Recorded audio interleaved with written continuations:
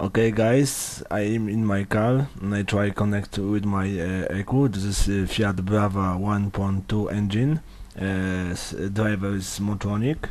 Try to connect. I use VAG KKL. Okay, I'm in.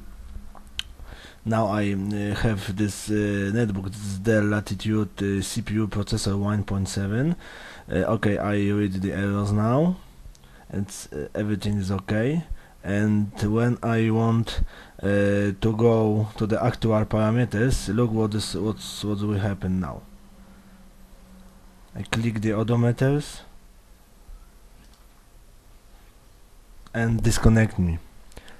I don't know what's going on now. What's happened? Everything is fine. The port settings it's correct. When I put this actual parameters engine read, then disconnect me.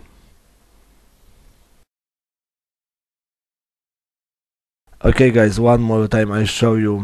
I read the actual parameters of my car. I click the odometer and wow, I see the distance now. I click couple parameters to engine temperature and air temperature, and we see what's going on after. Sometimes I can read one parameters, but after a couple seconds the program look disconnects me. Its name was włączony. This is disconnect in English, and the red right latency to high is gone, but every time when I want to write and read the actual parameters, then disconnects me. If I use another laptop, the better laptop, 2.0 CPU or better, this problem missing is gone. Everything is fine every time. Okay guys, now we try use the interface ELM327. You look, I connect the ELM to the car. I start the scan. Scan is complete, but I have write latency is too high. Now we try connect with echo from my car, and we see what's happened now with ELM327. And connecting. I changed to the English language because it's very simple for you. Okay, I'm in with errors, no errors, and with the parameters. We put the odometer and we watch what will happen. I start the engine now in my car. I click the engine temperature, air temperature now, and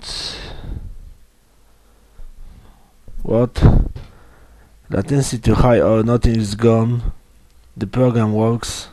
Put the graphic and everything is fine. If I use the ALM, I can write the actual parameters of my engine, doing a test or watch the graphics. I don't know why it's disconnect me if I use the VAG KKL interface. I think the FES needs better laptop or 1.5, just like Yanni said. I think 2.0 is good and better. That's all for me. And sorry to my English is poor. I know that. I hope you understand me.